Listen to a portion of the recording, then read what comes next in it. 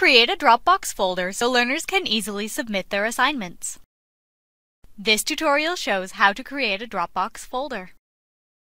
To begin, from the Dropbox Folders page, click New Folder. Then, enter a name for your folder. Select a folder type. Select Individual Submission Folder if you want each learner to have their own submission, or select Group Submission Folder if you want one submission per group. Any group member can submit and view files for a group Dropbox folder. Note: you must set up groups before you can create a group folder. For this example, we will create a group Dropbox folder that houses the Effects of Space Weather on Earth assignment. You must associate the Group Submissions folder with a group category. A group category divides learners into predetermined groups. Next, you can select an existing category or create a new category that organizes your new folder within the Dropbox tool.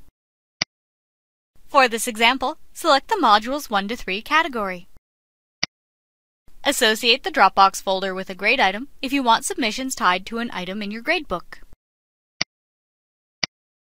Enter a value in the Out Of field for the assignment score. Note: if you associate the Dropbox folder with a grade item, maintain consistency for your learners by matching the value of the Out Of field to the grade item's max points value. You can also choose to add a new or existing rubric to the folder. You can further customize the Dropbox folder by adding instructions, allowing learners to include Dropbox submissions as ePortfolio artifacts, including attachments such as a file, an audio recording, or a video recording, and setting submission options. When you are ready, click Save and Close to create your new Dropbox folder.